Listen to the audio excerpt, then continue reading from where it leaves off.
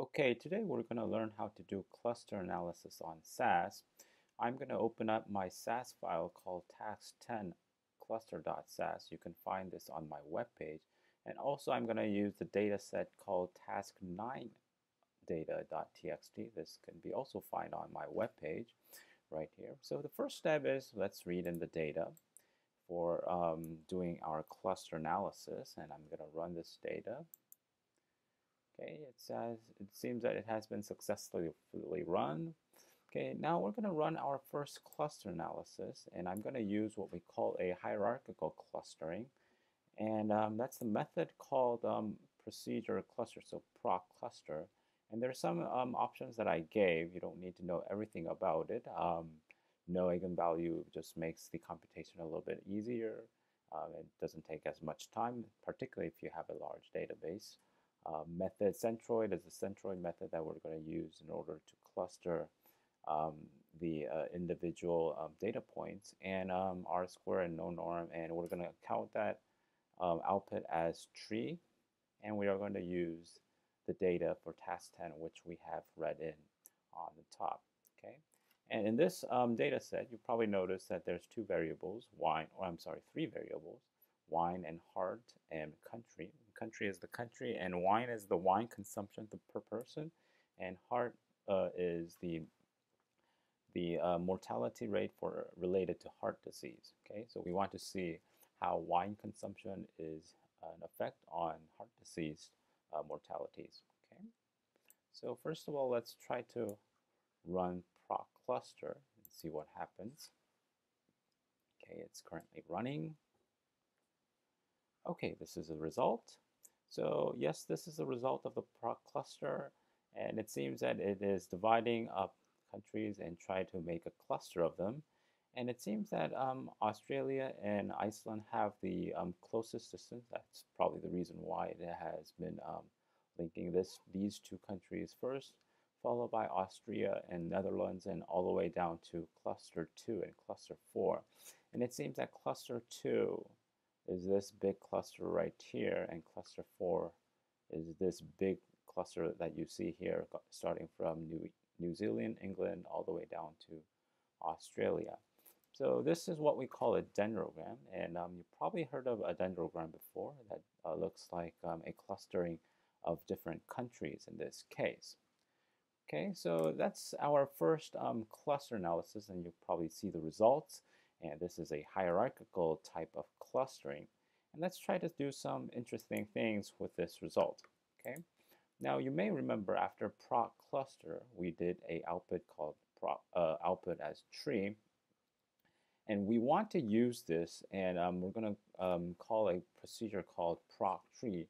And the reason for doing this is that we want to make a scatter plot that kind of describes these different type of clusters and try to see a graphical view of these different countries. Okay, so what I'm going to do is run the proc tree. Let me run this. Okay, if I submit it, now you will probably see something very similar that you saw earlier from proc cluster, whereas now you probably see that these 4 countries have been bind and these 5 countries have been bind, and you probably see the same 5 countries and the 4 countries and the remaining bulk of the countries as 3 clusters.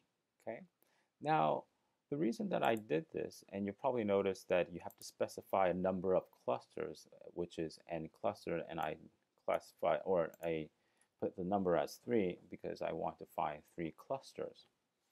Okay, so once I did that, and you probably also noticed that I have a out data set that is called cluster 3 because it was 3 clusters. Okay, and I have to have this out in order to use, or in order to make a scatter plot on proc sgplot, and I'm going to use the data set cluster 3 here. Okay, in that scatter plot, I have a y variable, heart mortality rates, and numbers, or I'm sorry, and x as wine consumption per person, and I'm going to group it by cluster. Okay, and once I group that, let's see what results that I'm going to get. Okay, I'm going to run this again.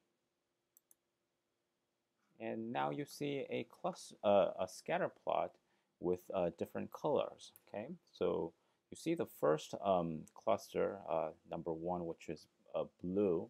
It's kind of clustered in the middle right here with heart mortality, number of deaths roughly around 200, and wine consumption roughly around 3 bottles per person, about 2 to 3, I would say, on average.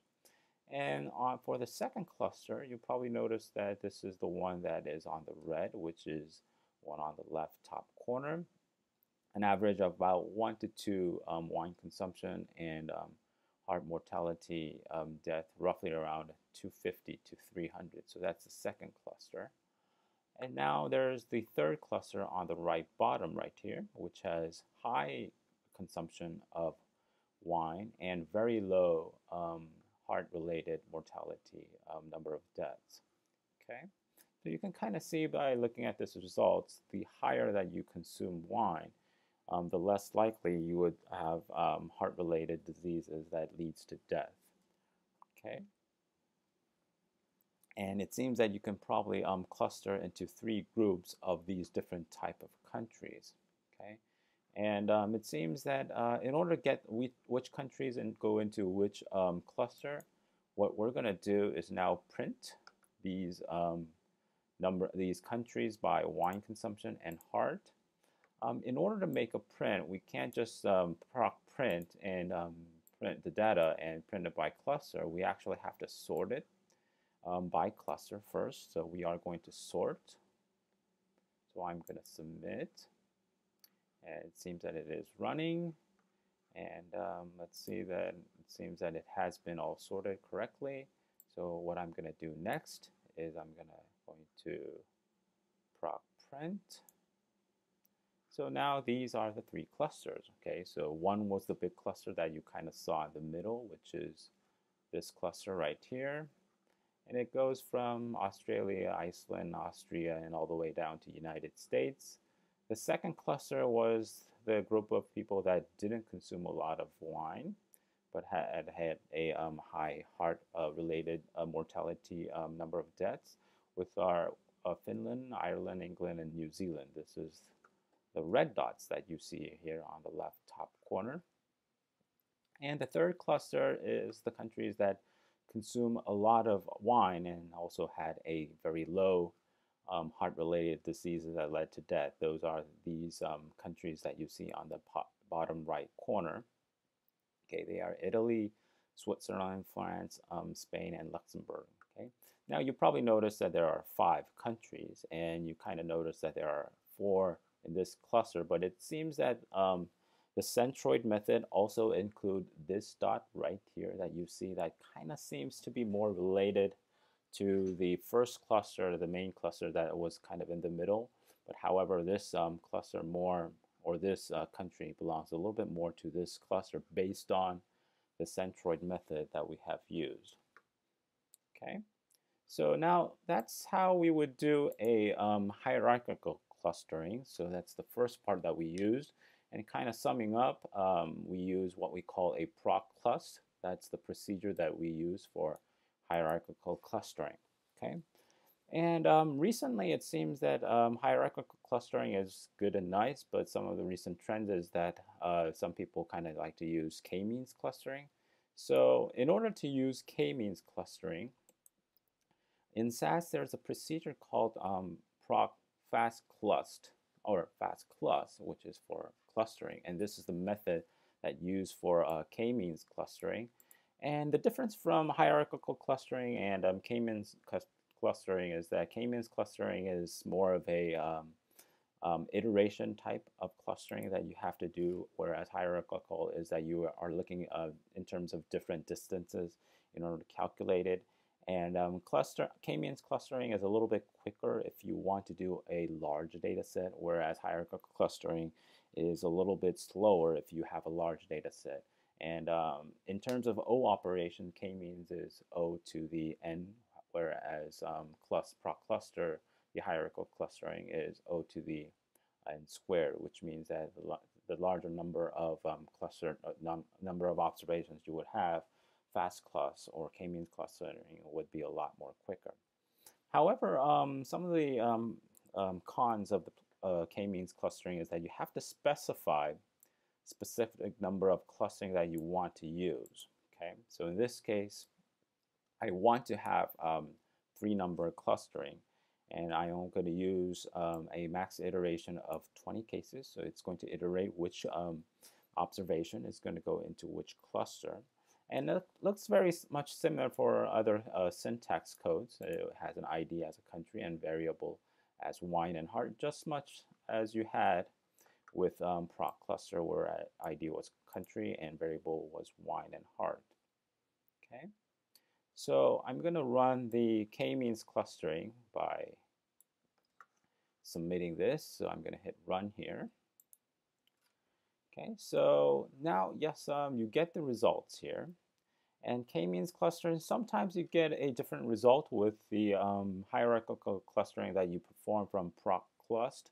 But however, it seems that in this case, you got identical values. That is, we have the main clustering as number 1, the big chunk of the country that start from Australia, Iceland, all the way down to the United States.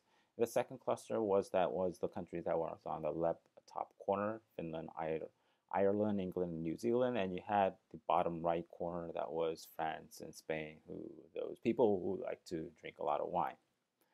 Okay, so one of the bad things about using a fast cluster or k-means clustering is that you have to specify the number of clustering that you are going to use. So now, what if you want to have like 4 clusters or 5 clusters or even more? So in order to do that, I come up with a macro here.